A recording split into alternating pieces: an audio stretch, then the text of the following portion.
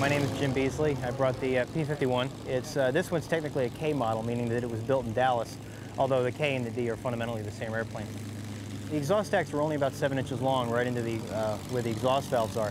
And the 6 on this side obviously mean it's a V12, and this engine is an American-built version of the British Rolls-Royce Merlin.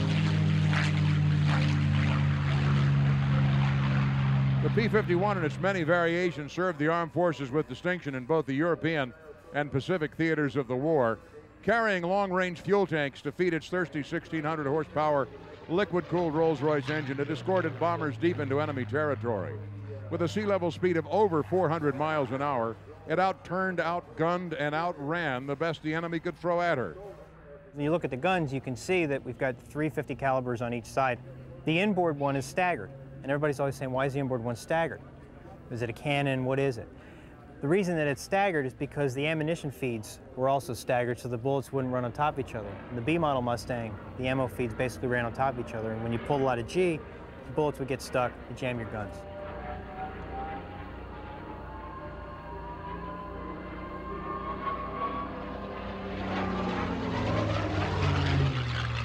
Below the guns, you can see the bomb racks, although typically for this aircraft, the way it was configured, it represents something that would have been a long-range fighter escort.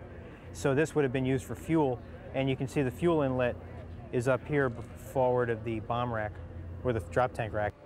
Of the total Mustang production of 15,576, fewer than 170 of these airplanes still remain. The last military P-51s were mustered out of service in South America in 1985. And that seems hard to believe. This aircraft is painted to represent the pilot Tommy Hayes. He led the first raid on Berlin and was Yeager's boss. The plane's name is Frenesy.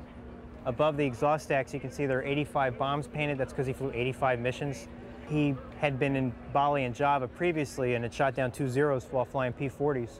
Was shot down himself and then was transferred to Europe where he got 9 Germans. Forward of that, you can see the pilot and the crew information, and then below that is a data plate that came on from the North American factory. This aircraft we've tried to make as authentic as possible. We had the RAF green custom made to match it because that's the color they painted it rather than the olive drab.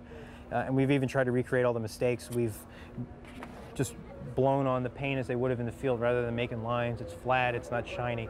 I try to keep it as authentic as possible. It's a real privilege to fly this airplane. It's a great airplane. I mean, even by today's standards, it performs very well, and it's a real pleasure to fly.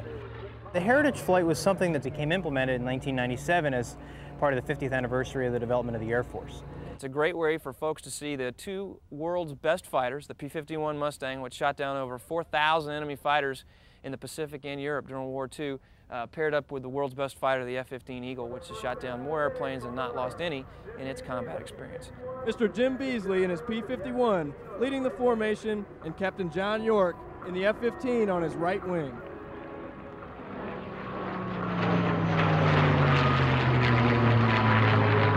The dissimilarity between the P-51 and the F-15 make it a real challenge for the pilots to actually fly. And that's part of the reason why there are so few Heritage pilots. There's only 12 in the whole world that the Air Force has chosen to fly with us.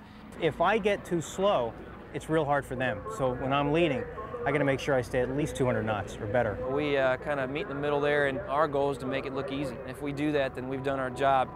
To be able to put those two together for people to see and in one glimpse of a flyby is great, and show folks kind of what's kept the country free for the last 50 years, the P-51 and the F-15.